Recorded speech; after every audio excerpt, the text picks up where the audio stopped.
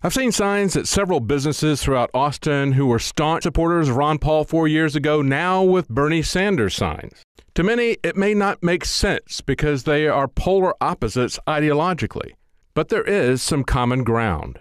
Both Ron Paul and Bernie Sanders followed their principles consistently over decades of public office. In a word, authentic. You know what these guys are about.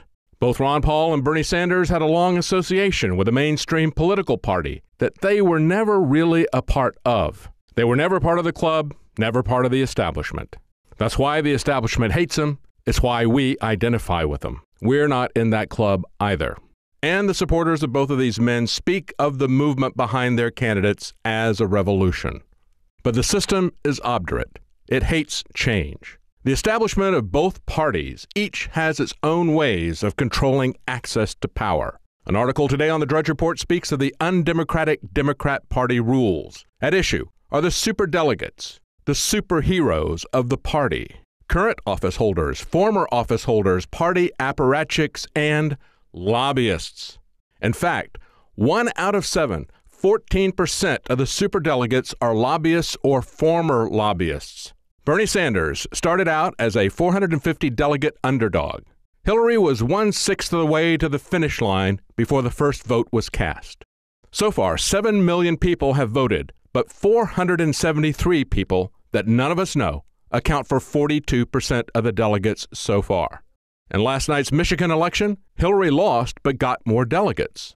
Both parties are dishonest and oppressive. The political parties should be abolished or replaced with new parties. But with the rules currently in place, the best we can hope for is a hostile takeover.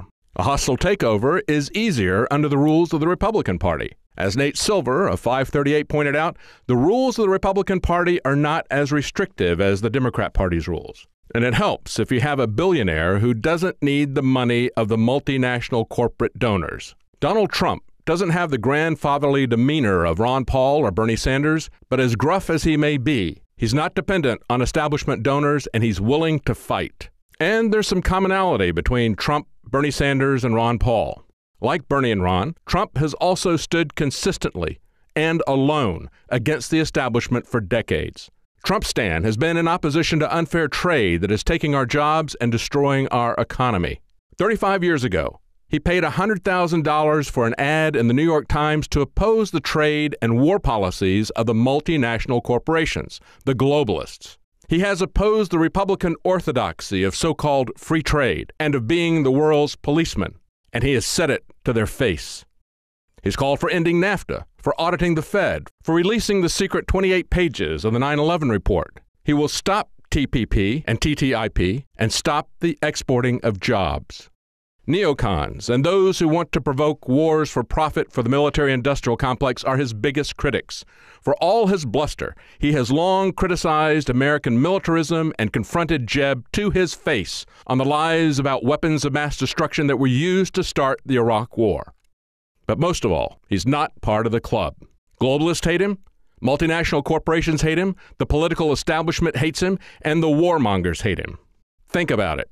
He's closer to Bernie than Hillary, and no one personifies the cronyism and corruption more than Hillary Clinton. She must be defeated. Bloomberg said he would enter the race to stop Bernie and Trump if Hillary wasn't the nominee.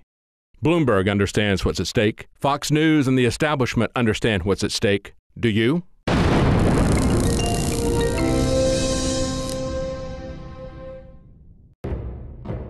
Thousands of years ago, there was a basic form of chivalry. Our ancestors would hear the drums of war, giving the warriors of the tribe a chance to organize and prepare a defense. 60 years ago, when foreign air forces were approaching filled with bombs, they had drums of their own, air raid sirens. But in the 21st century, there are silent weapons for quiet war. Pathogens added to the food and water, and to the lining of plastics that destroy our vitality, turn off our heart, hormones and accelerate our journey towards death. I personally counter this onslaught with Anthroplex. Anthroplex is designed with known organic concentrated herbs to create the basic foundation to normal metabolic activity inside the human body. Discover why Anthroplex is turning so many heads today. It's time for us to take our bodies back into our own hands, and it starts at InfoWarsLife.com with Anthroplex.